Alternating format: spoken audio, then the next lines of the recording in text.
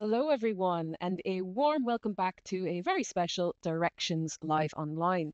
My name is Mary Murphy, and I will be your host for today's session.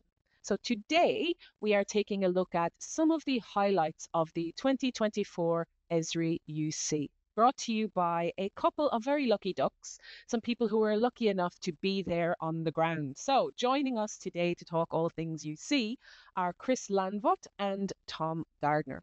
Now, Chris is no stranger to these webinars. Chris is a sector lead for state and local government solution engineering crew that we have in here a lot. And he has a vast wealth of experience across all things geospatial, including land surveying, UAVs, the GIS of it all, and education. Now, Tom might be no stranger to a large number of you as well. Tom's been in the industry for over 25 years, and as of today, I'm reliably informed. Today marks your 21st year exactly, I think, with Esri Australia, Tom. So congrats. So if you want geospatial passion, passion and nerdiness and a willingness to and ability to bring location-based solutions to life, you've got a great team of people here in front of you. So look no further. Now, how are you both this morning and this afternoon? I suppose both sides of the country represented here. How are you, Chris? How are you, Tom? Good, thanks, Mary, and congrats, Tom. Thanks a lot. Thanks, Mary. Great speaking to you, Chris, as well. All right, enough for 21 me. years Lots young. to get 21 years young, right? Okay, enough for me. Lots to get through. Gonna hand you over, I think, actually to you, Tom. So over to you. Thank you, Mary, and welcome everyone. Thank you for all joining us for this webinar today, in which Chris and I will be providing some of our highlights of our recent visit to San Diego to attend the 2024 Esri User Conference. At a high level today, we'll be covering the following areas. What is the Esri User Conference and what it's like and why and how to go to it if you can. We'll cover updates on changes to some of the Esri products and solutions, and we'll also discuss the top trends that stood out to us over the course of the conference. And finally, we'll provide you with some resources at the end of this webinar for you guys to use and access to follow up with, and hopefully that will be of benefit to you. Wow. So where to start? For me, this is the second time that I've had the opportunity to attend the UC. However, the last one was 18 years ago. Having the opportunity to spend an amazing week in San Diego to attend the UC helped remind me of why all of us on this webinar and us in this industry do what we do. We're problem solvers, we're analysts, we're using geography and GIS to help solve little and, in many cases, big challenges and problems for ourselves, for our organizations, and more broadly for our world. And that tied directly into this year's theme for the user conference. It was GIS uniting our world. The UC is itself really a true example of that, with people coming from all corners of the world to attend this event. We saw and heard example after example of how our users are using GIS to connect people, connect organizations, data, and systems to make a difference in this world. So let's have a look at the UC by the numbers. Here's a bit of a slide for all of those that like numbers. I'm not going to go through them all with you, but they're big. And like many things in the US, the UC is almost larger than life. It's the biggest GIS conference in the world. We had almost 19,000 attendees from 154 countries, almost like a United Nations of GIS, or even, because of the time we've got this, the GIS of Olympics of GIS. Over the 5 days of the conference, their Esri staff, partners, and most importantly, users presented 531 technical workshops, user presentations, and demo theatre sessions.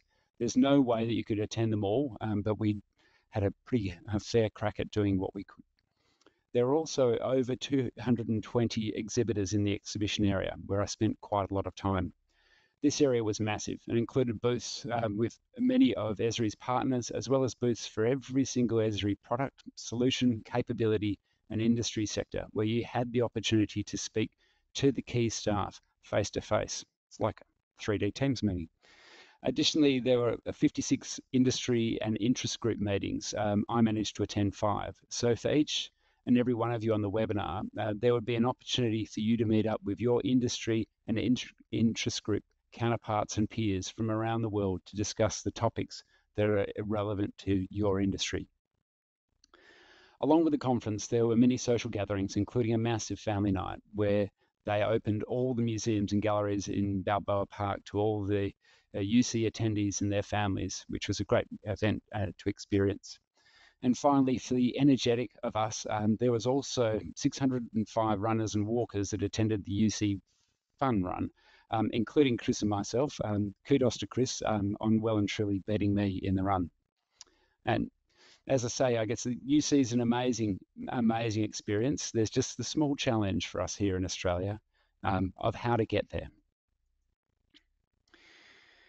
Here's a little kind of animation and map of my journey over to the UC. Traveling from Perth to San Diego was not the most joyous 30 hours of my life, especially if you don't sleep on planes. However, what followed was the most amazing week at the World Centre of GIS Geekdom and Networking that you could ever experience. You may ask why you should go to the UC. There are many reasons, but here are just a few. First of all, as I mentioned, face-to-face meetings with the product managers and industry reps from Esri. I caught up with people that I've been collaborating with for 20 years now, and some of them previously I'd only virtually met. It really kind of broke down doors and really enabled us to kind of work closer and better together. I saw the same happening with clients of ours as well. Understanding the depth of capabilities that the ArcGIS platform provides for so many varying industries, taking inspiration of that and bringing this knowledge back to apply to your work and your organizations can be of fantastic value. Also, meeting up with industry representatives from across the globe that are working in your area of expertise, it helps you gain and share insights that are relevant specifically to you. And also, because meeting up with old friends, like this one possibly. Here's me catching up with an old friend to everyone in the GIS community. Spending just a short time with Jack was a great privilege. If you ever get the opportunity to meet him, it's well worth it. And there's the other side kind of activities that you see. A group of us managed to get out to the baseball before the conference started, and it was well worth it seeing the Padres win. On a side note, many of you may not be aware that many of your organisations will have access to complimentary tickets to the UC based on your licence holdings.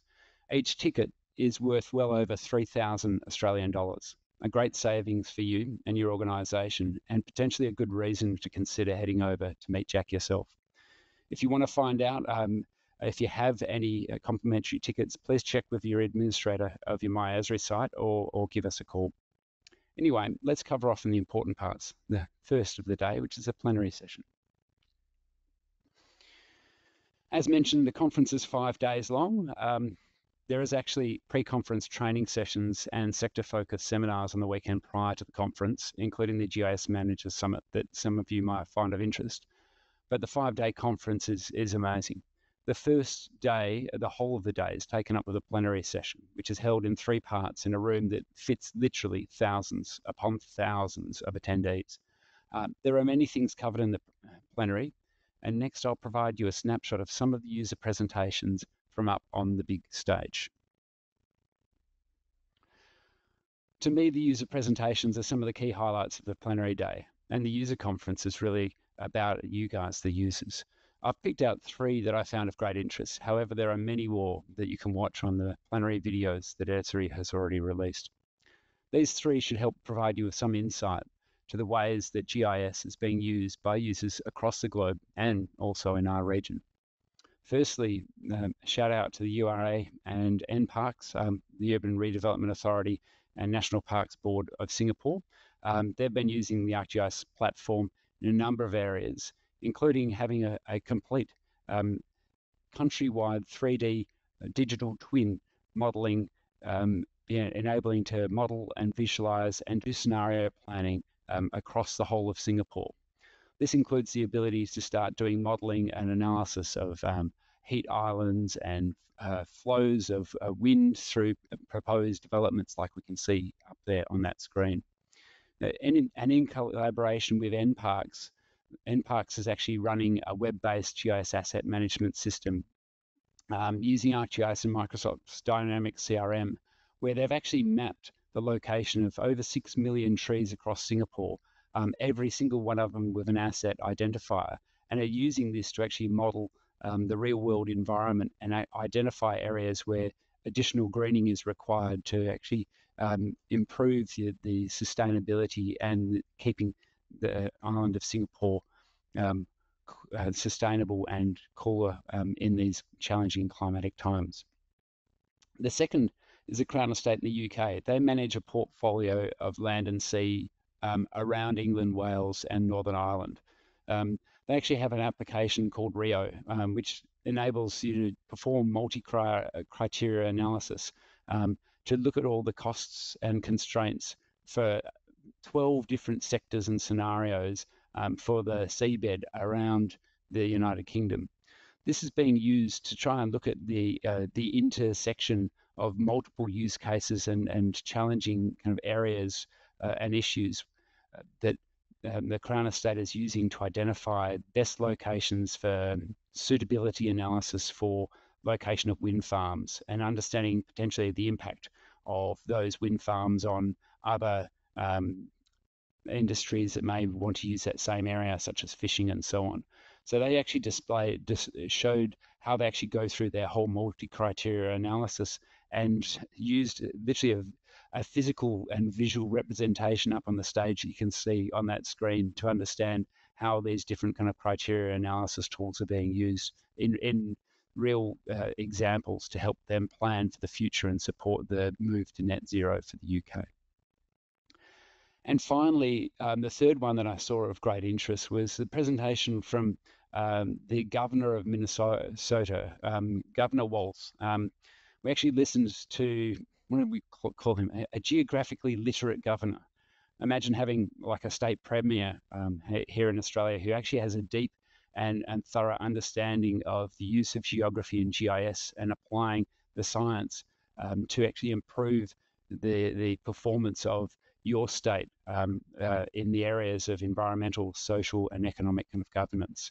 So there was presentations and discussions of how they're doing work to manage climate change in Minnesota, working to improve the social well-being for families and children, and also developing the economy to improve the actual economic development and workforce. Seeing GIS used for region and nation defining projects like these and delivering benefits to the broader society was really wonderful to witness. Now, the key reason that I was lucky enough to attend the UC this year was to support one of the rare customers here in our region that was awarded Esri's Special Achievement in GIS Award, or the SAG Awards, as we call them, Arc Infrastructure. Shout out to Nadia. You can see Nadia and Jack in the top left-hand corner receiving her award. We actually had two other representatives from Arc Infrastructure with us to attend the conference, and we had the opportunity to actually arrange a number of special meetings with different representatives from Esri to actually support the queries that that client had. I'm happy to do that with any of you that want to go over next year. They, along with other organisations listed on this slide, were the rare few in the Esri Australia and Esri South Asia group to be recognised for their industry-leading and industry-defining GIS projects. Esri provides SAG Awards each year, but only over to about 200 organisations out of the 680,000 organisations that have Esri technology. It was wonderful to see these amazing projects that have been recognised at this international stage. And a special shout out should also be made to Geoscience Australia and the Digital Atlas of Australia. They made it to Jack's plenary slides, and Megan was presenting at one of their sessions during the conference. For those that may not have come across the Digital Atlas of Australia yet, the Atlas is a central online platform for authoritative national data sets, so it was right at home at this year's UC. Now let's hear more about the highlights of the products and tools that were covered off during the conference. Over to you, Chris. Thanks, Tom. So I came at the UC as, I guess, from a solution engineering perspective. And so I was looking for product changes, new capabilities, solutions to solve some of the spatial problems that I see in our clients. And the UC didn't disappoint. I could have spent the whole week alone on that partner expo floor talking to our partners around the way they're utilizing the Esri technology in their solutions. But let's have a quick look at what's new. Starting with ArcGIS Pro, which is our flagship desktop software, some highlights that stood out for me from the UC, and you'll see on the left-hand side of the screen, you can now perform flood simulation in 3D scenes using your own elevation surfaces and building models to model water flow in emergency scenarios. So it allows you to control the parameters to simulate perhaps how water is added through rainfall. So it might be 20 mils per hour up to 1,000 mils per hour, or water source points, so a busted water main or something like that. You can introduce barriers and channels to redirect flow and simulate the introduction of levees. And you can change parameters such as infiltration and evaporation in that model. The other highlight for me was looking at the use of oriented imagery in scenes. So taking a step back, oriented imagery in ArcGIS is the various types of imagery such as oblique or 360-degree, street side, and inspection imagery. And if you look on the right-hand side of the screen, you can see a drone photo in oblique with the perspective shown in the scene on the left-hand side. A really good example of this was also in the plenary where Red Rocks Amphitheatre in Colorado was used to demonstrate a similar capability on a larger scale, and quite a extraordinary example of that. A couple of smaller things, but well received. You can use hyperlinks in layouts and reports, which was met by applause in one of the sessions. And there's a new tool which I've seen much requested where you can export attachments within a geoprocessing tool and sort them into folders, and that was well received as well. One of the other neat things about Esri UC is attending the What's Coming sessions for each of the products, where basically the product manager sits up the front and demonstrates the new features or provides a bit of a roadmap as to what's coming for that software. For me, the parcel fabric one was a bit of a highlight where it was very, very audience participation heavy to decide the best feature out of a duel, which they called UFC, Ultimate Fabric Competition, where two of the product team would demonstrate capabilities, and it was up to the audience to determine which was the better capability. Lots of fun. But back to Pro, some things that are coming. I know deep learning is already here in ArcGIS Pro, but what's coming is a bunch of new models, including Prithvi and Climax, which have dropped in the last few months, and an expanding GeoAI library.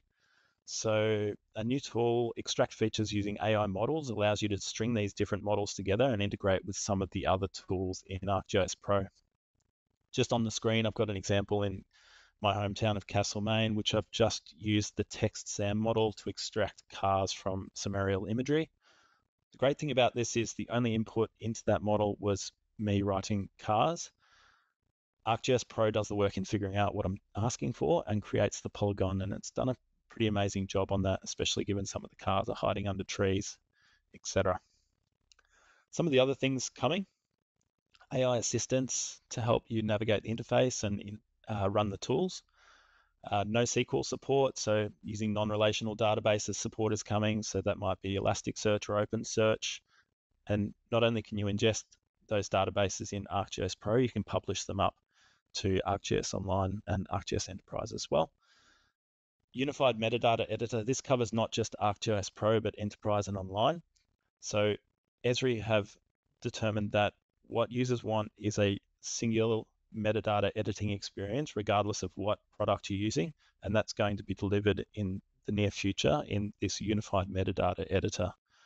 Another small thing that people have been requesting is print layouts from Pro can now be published to ArcGIS Online and used as a tool in ArcGIS Online. That's currently in beta, so be sure to check that out if that interests you.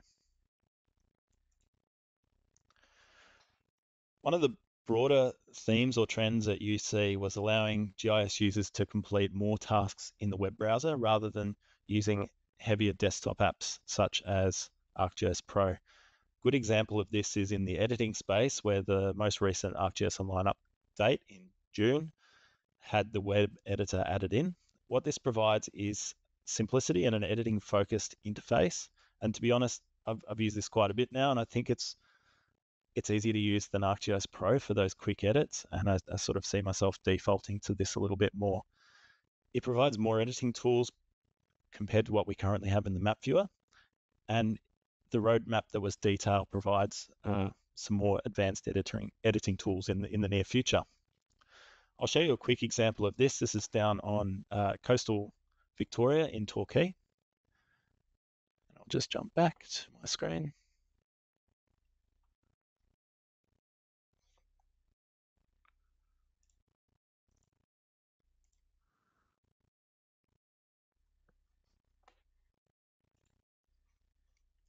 Sorry about that. You can access the web editor through the quick access toolbar at the top. And I'm just going to load a map that I've got saved in my ArcGIS Online account, and it's accessible in that web editor. First thing it's going to do is tell me which layers I can edit. I've got a WMS from Victorian Government in there that I can't edit, so I'm just going to turn that off. It's got a select by attributes tool, so I'm just going to go to the lots and select lots that are less than 1,000 square meters, just to show that capability, and it's quickly done that select by attributes for me.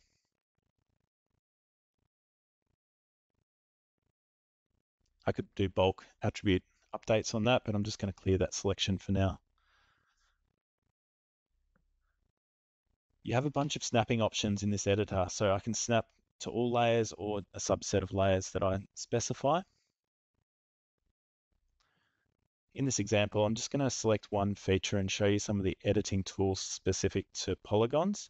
So I can do an attribute update on that polygon, see how quickly that side panel pops up, make the edit. That's been updated. I can edit the vertices, move that polygon, reshape it. In this example, I'll just do a quick split to demonstrate that snapping capability diagonally across the lot. It's a little bit strange, but we'll just process that.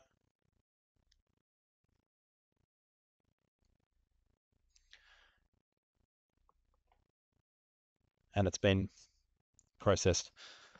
With this, it's a little bit hard to demonstrate, but there's a bunch of shortcut keys which enable some of the editing workflows. You've got copy, features. What's coming soon is the ability to trace, true curve support, extend trim lines, copy parallel, some branch versioning, 3D, and more snapping granularity as well. A lot of things that we can currently only do in ArcGIS Pro are coming to this editor.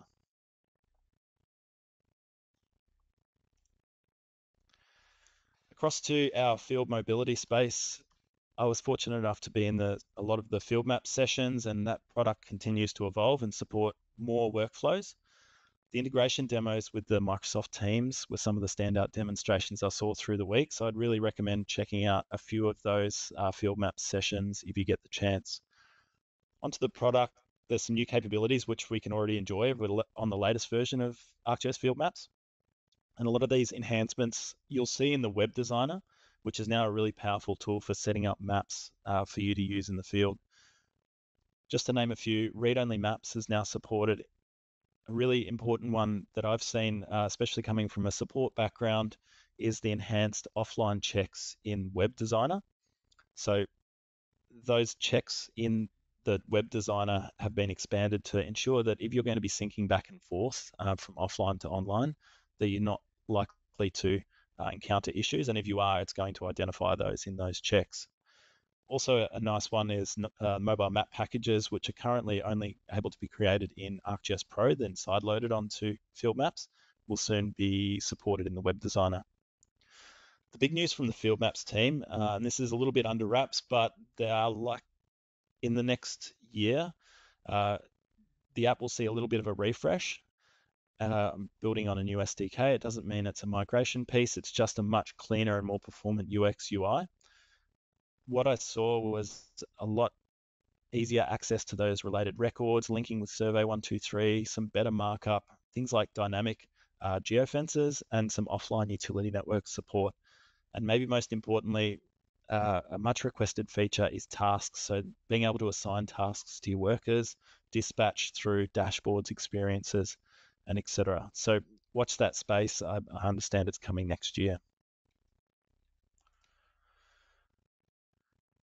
Next, ArcGIS Enterprise continues to evolve as a product, and the next release is scheduled for October of this year, and that's 11.4. And a full roadmap was talked about through to version 12 late next year. A few of the highlights for me and some big news around ArcGIS Velocity. If you're not aware, it's a cloud-native add-on capability currently only for ArcGIS Online. It allows users to feed live data from Internet of Things platforms or a third-party API so they can be ingested into your ArcGIS system. This is coming into ArcGIS Enterprise in beta in November, so keep an eye out for that. Some smaller things, maybe one for the admins out there. ArcGIS Enterprise will no longer rely on the license manager server when you're using Pro and Portal licenses, and that sort of coincides with the new user types as well. A lot of talk and capabilities were around allowing more granularity on which components of ArcGIS Enterprise you put in the cloud. For instance, the object store.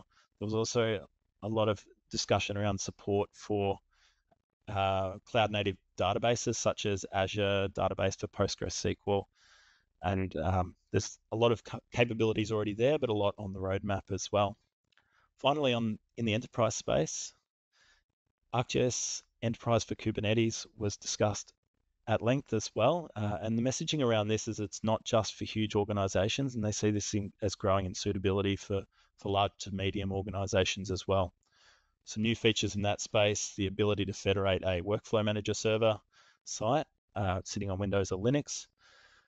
There's some interesting administration tools where you can increase the volume size of object stores, relational stores, and spatiotemporal and index stores from within the ArcGIS Enterprise Manager, and some new capabilities with image and raster analytics as well, with a few more to come. Just another thing that came up was the well-architected framework website. This has been live for a few months now, and this provides a detailed guide designed to help you and your organizations efficiently design, build, and operate ArcGIS systems. And it's really written with an IT user in mind, using broad, industry accepted language rather than GIS specific language. So it's a really useful guide for those administrators as well. We'll provide a resource in the notes. Finally, from me, a lot of the excitement at UC was around the work done by Esri to couple our capabilities with the Microsoft products. And I think this is maybe most evident when I tried to go to the Microsoft Fabric session midway through the user conference, and the crowd was spilling out of the room. I couldn't actually see the screen. Just briefly on that, Microsoft Fabric is pitched as an end-to-end analytics and data platform designed for enterprise. So Microsoft in that product uses the spatial analytics capabilities from ArcGIS, as well as some of the pre-curated spatial data. So watch that space for the release of Fabric. Onto our Microsoft 365 products. ArcGIS for Excel, this has been around for about 3 or 4 months now, and you can connect to ArcGIS services in Excel and use that interface as a pseudo attribute table to visualize and map within the Excel interface. For Power BI, SharePoint, and Power Automate, kind of the same theme where we're bringing those ArcGIS capabilities in the Microsoft products, bringing the ArcGIS capabilities to those Microsoft products that we generally own and use every day already. Finally, I just want to highlight Teams. So the Teams ArcGIS plugin allows you to draw maps, collaborate, and share data. You may have already used it, but one thing that was demonstrated on top of this is the ArcGIS for Teams Copilot plugin, currently in public preview. And it allows you natural language queries and AI search to discover layers and build maps. And I saw this in a lot of sessions where they're using it to orchestrate workflows, develop applications for non-GIS users. It was pretty good to look at, and I'd encourage you getting on that public preview if you can. That's it from the product space. I'm going to hand back to Tom now. Tom? Thanks, Chris. Thank you very much, mate. There was some great updates to see and hear about, and kind of refreshed my mind of a lot of the things we saw at the UC, which is fantastic. Now to look into, I guess, some key trends that we picked up over the course of the conference. The first of those really being AI. Now, Chris has kind of talked, and we've talked a little bit about AI so far in this session, but AI was talked a lot about at the UC. Esri is not an AI company. However, AI is starting to pervade the ArcGIS platform in two key areas: Geo AI and the Geo and AI assistance. From the Geo AI space, it's not new to Esri. We've had tools and models for feature extraction and analytics, some of which have been around for well over 9 years. However, there are a number of ways that Geo AI is being used and extended within the ArcGIS platform, including new foundation models, deep learning wizards, AI-assisted labeling, some pre-trained models, especially kind of extensions to those pre-trained models, and large language models for text kind of detection and character recognition. And coming down the pipe, there's a whole load more foundational models, some deep learning on oriented imagery and 3D meshes, which will be really interesting to see, and more pre-trained models to fit into different scenarios across the space. What I found probably more interesting myself was seeing the AI assistants. These are features that will be coming shortly, but were demonstrated on the big stage, so you can see videos of it. However, they've been shown how Esri is planning to utilize AI assistants or kind of mini kind of bots to provide support for users in doing their mapping, answering questions, identifying and doing documentation and search, as well as technical support spaces. You can see some of the examples on the right-hand side of the slide here for images that were rendered within effectively a web-based interface, which you see like the map viewer there. However, it's actually using a chat interface and requesting the actual chat to actually do the rendering or pick the appropriate rendering methodology based on the fields that are in the actual data. So you've got one there that's just highlighting the areas where there's high heat, and another one that's doing a multivariate analysis. And both of those have been effectively supported via the AI assistance. So more of that to see in the future, which is exciting. On the 3D side of things, I really see 3D as a trend that's becoming more and more apparent, especially to a number of the clients I work with. And 3D is kind of growing in its capabilities across the platform. There was a really good presentation of Zurich's 3D living twin by Esri's Gert van Maren. He was a great presenter. It's well worth a watch if you haven't already seen it. There's a couple of pictures from that on the slides here, but also I guess working with clients across the country, I've seen really a strong uptick in their interest in application of 3D and digital twins within their GIS environments. And this kind of coupled in with the integration and further work done with GIS and BIM, as well as showcasing integrated 3D web applications with ServiceNow and other things, and web-based editing really are starting to actually progress the use and application of 3D in that space. Another great example we actually saw Chris demonstrate it a bit earlier on was the new flood simulation tools up on the top left. From an industry perspective, is it a trend? Well, I guess it's probably more of a kind of a reminder to myself and reminder to you all about the fact that ArcGIS platform really provides a comprehensive imagery system. I've witnessed over the last 10 years or so a huge growth in the application and capabilities of imagery within the ArcGIS platform, and this was really highlighted to see the value of imagery, be that captured from drone, aerial, or satellite platforms, as well as how it's being used through reality mapping, analytics, and also visualization for customers and alike. We've actually had some feedback from Esri that a number of our users here in Australia are leading some of the use and applications of imagery in many ways. So, go for it, Australia. On connectivity and collaboration, which kind of comes back to the whole GIS uniting our world concept is really key to see.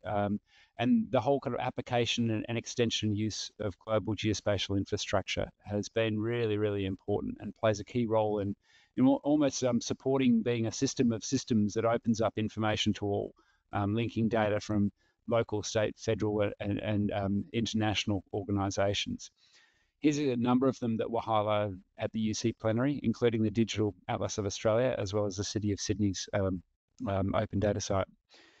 Providing the ability to connect data and systems together is a key benefit of GIS.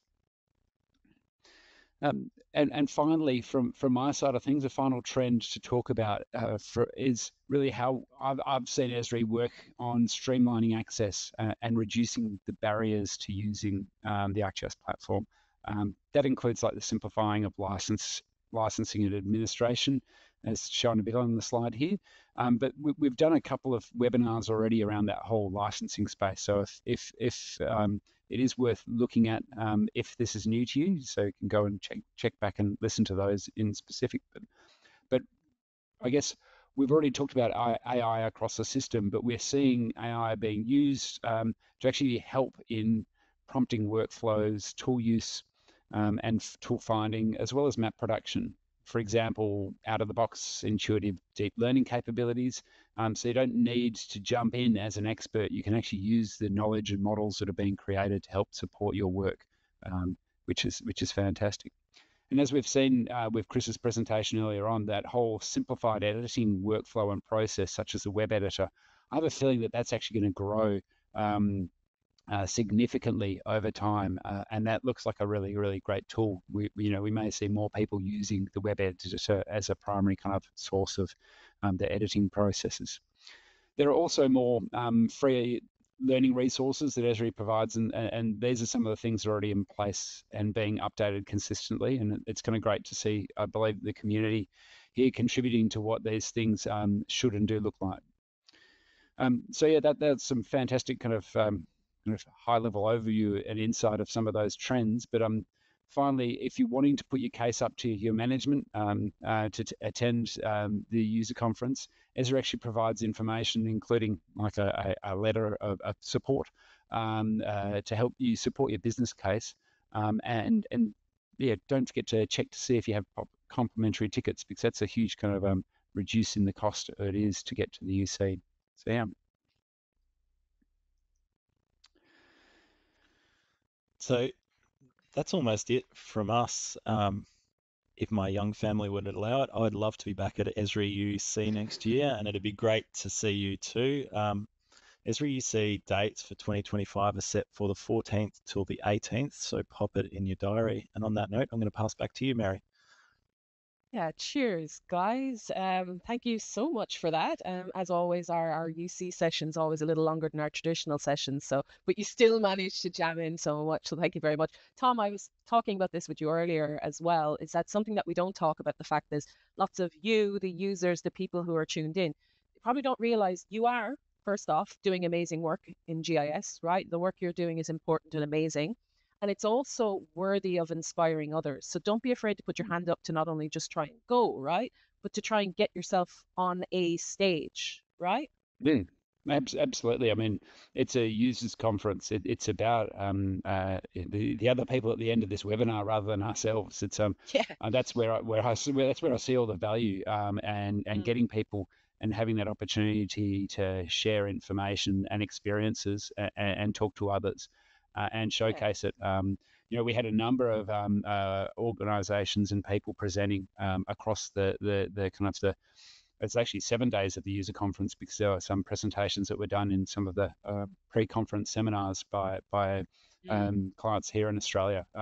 Fantastic opportunity to put a paper up, get the opportunity to present, and even on the big stage. We've had numbers of customers up on the big stage in recent years, and it would be great to showcase the fantastic work that's being done here in Australia and in region on the world stage. Yeah, exactly. Your work is worthy of inspiring others. Okay, so we'll jump into those questions in a moment. We'll only have a few minutes for them, but I'll get through as many as I can. So type them into the question pane now for another minute or so while you still have a chance. Before we jump into those questions, the guys gave me a really tough task. They wanted me to put some resources together. So how do you put so many resources together for the UC? So I had to think about you guys. So what do we want to do as users? What do we want to get out broadly? So we all want to inspire and be inspired. So the UC recordings, definitely worth checking them out. The team are doing an amazing job of pushing out the content. So the plenaries are already there. They've pulled sections out of the plenary if you don't have all day to rewatch all the sessions. So some of those case studies that guys were talking about have already been pulled out. Connecting, again, big theme this year. The ArcGIS Architecture Center, I think, is definitely worth checking out, whether you're an IT person or not, like myself, because understanding how they connect and so on is very important. There's also an Esri Academy course that goes quite well with that topic, which is, I think, the systems approach to ArcGIS. It's free, it's 4 hours long, it's really good. I have 1 hour left to do. I'm going to finish it. But it's definitely worth doing. The collaboration side of things, you can't go further than the Esri community. Chat with the other product managers, chat with each other, talk about workflows, help each other out, get some ideas. The innovate side of things, I think something that was mentioned by Chris earlier and is relatively new, might be quite a new space for a lot of you guys. So it might be worth having a look at, is the spatial analytics in Microsoft Fabric. And learning, growing, right? The MOOCs, the massive open online courses, are a great place to go to. They are on the Esri Academy. They are free. You can get access to the technology for the duration of the actual course. I know there's an analytics one coming up in the next couple of weeks. They also cover imagery, drone related items. They cover cartography, web apps, I think, as well. And they're always adding to those. So definitely worth going in there. So these will be obviously available for you to see in the recording if you didn't get to grab the QR codes now. Okay, enough for me. Let's get through some of the questions that have come through. Okay, so I'm going to throw a quick question to the guys. And you said, I think there was 531 sessions of some sort. Tom, Chris, what was your plan of attack? Had you an idea of what you wanted to attend? How did you get to execute on that? Did you get to execute on that? How did we Good go? question. Yeah. It's a bit like a kid in a candy shop, Mary, to be honest. The great thing with the user conference is Esri provides like a schedule and an app. So I went through and identified all of the sessions that I wanted to attend. The challenge being, I think I had in some instances 5 or 6 parallel sessions to try and attend. The convention center is like 600 or 700 meters long, so trying to get to them all and be there at the same time really just didn't work. I don't have a cape or anything.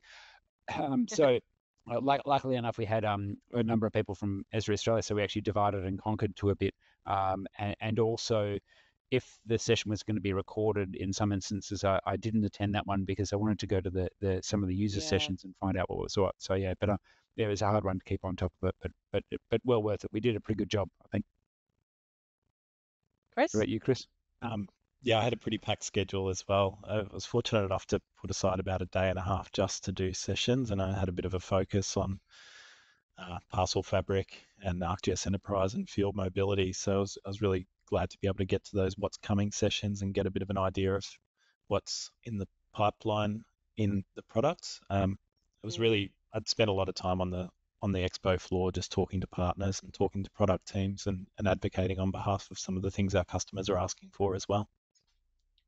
Brilliant. Okay, let's jump into some questions. I'm just conscious of time. Let's try and get maybe 5 minutes. I'm going to keep you for an extra 5 minutes, Chris and Tom, if that's okay, and let's get through some questions. Sure. Okay, Jamie, a lot of talk about AI in the slides. Any examples where they're being used in real world applications that you saw? Well, this is a Chris question. Yeah, I can maybe, and Tom didn't cover it, but in the plenary there was a Miami-Dade County Open Data Hub.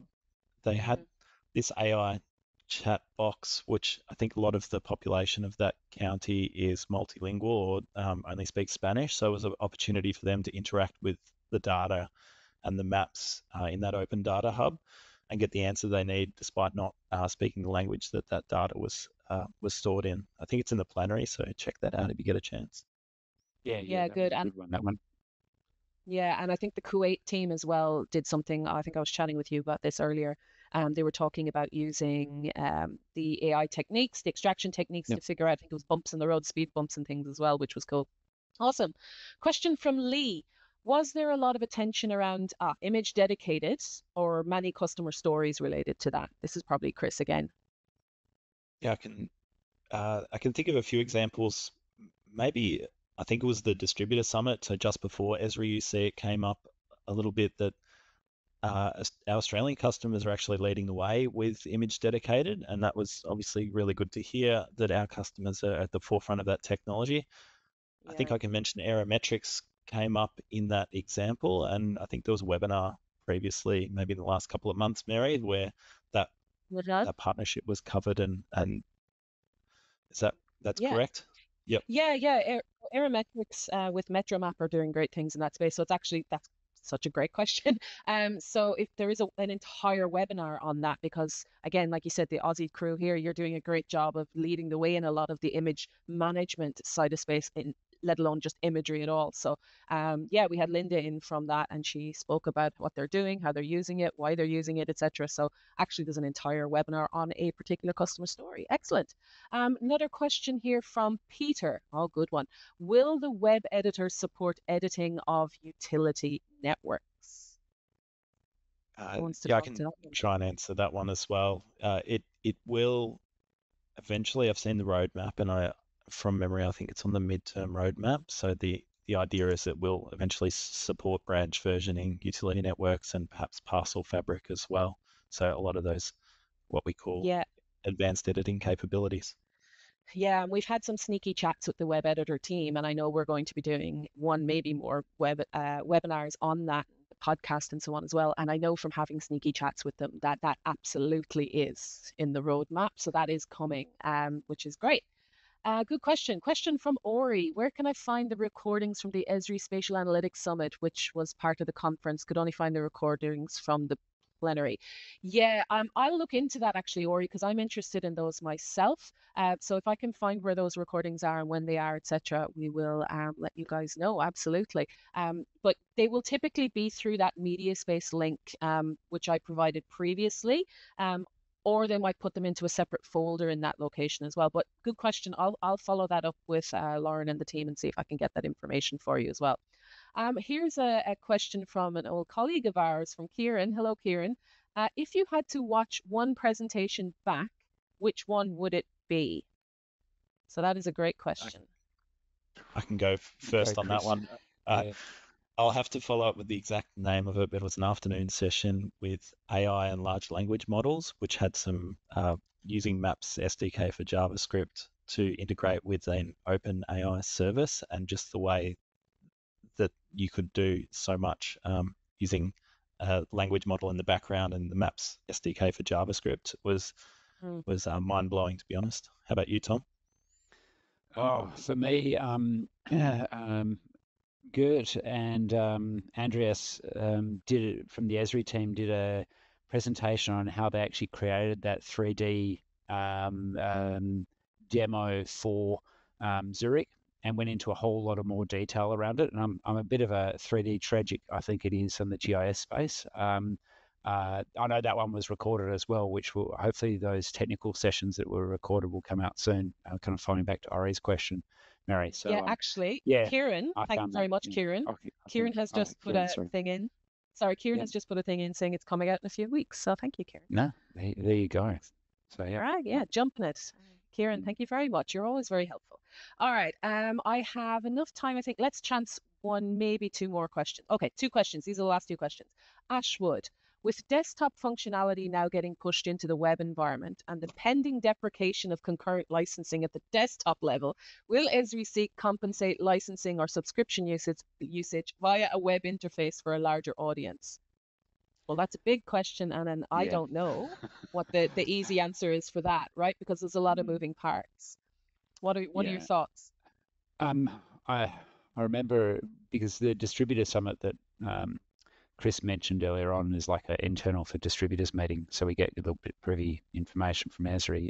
But can't probably We share. can't share too much, right? Unfortunately. Yeah. However, licensing and making the licensing easier to manage in the future is definitely something I think that we'll see improve for kind of web license management is probably the best way of putting it. I'm not really sure around time frames around that, but Yeah, yeah, I that's not a can see short-term probably thing. kind of it's not a short-term thing, but I think watch this space will be interesting to see where it goes, because I think more and more people will be potentially using a web interface, which may actually there's Correct, still yeah. a real need to use proper desktop GIS to do the real and true GIS, but it's more of extending that editing capability out to a Mm. broader user base. Yeah, I suppose that's never going to be a hard cut off, right? It's never going to be a hard cut over from the desktop to the web, right? It's always going to follow what the usage patterns are, and those usage patterns are driven by you, the users, right? Okay, last question from Nick, off finishing on a doozy. If 11.4, so Enterprise 11.4, is a short-term release, why should we upgrade Enterprise to 11.4 other than to take advantage of the new user types? Who wants to try this one? Chris, you want to have I a go can first? go a little bit, I got an idea, maybe. yeah. I would say with those short-term releases that, and we don't know the release notes for 11.4, that we Correct. do know the user types are coming. If there are capabilities in 11.4 that you really need, and as an organization, I'd recommend updating. Just, I guess, taking a step back from, I think it was version 11, the even numbered releases are the short term, and the Correct. odd numbers are the long term. So 11.5 will be released in the first part of 2025. So if it's not something that you need, maybe you could consider looking at a long-term release. Yeah, It's not couple much of of a months. sales pitch for 11.4, but that's kind of where I would stand if I was administrating that as an organization. I guess going back to that question from Nick, I've seen a number of clients that actually have a kind of a dual fuel approach to GIS, where they're using ArcGIS Online and Enterprise. Yeah. Obviously, Online gets the latest and greatest capability first and foremost. And so if you're wanting to then deliver that capability or closest to it back into your organization, that's probably one of the drivers that you would see around wanting to move to 11.4, to actually leverage that within the enterprise stack within your premises, for want of a better space or term. So yeah, but Yeah, good on you. Yeah. Final thank you again to Chris and Tom. Thank you to you, to everyone for joining us. And we look forward to seeing you again soon for our next Directions Live Online.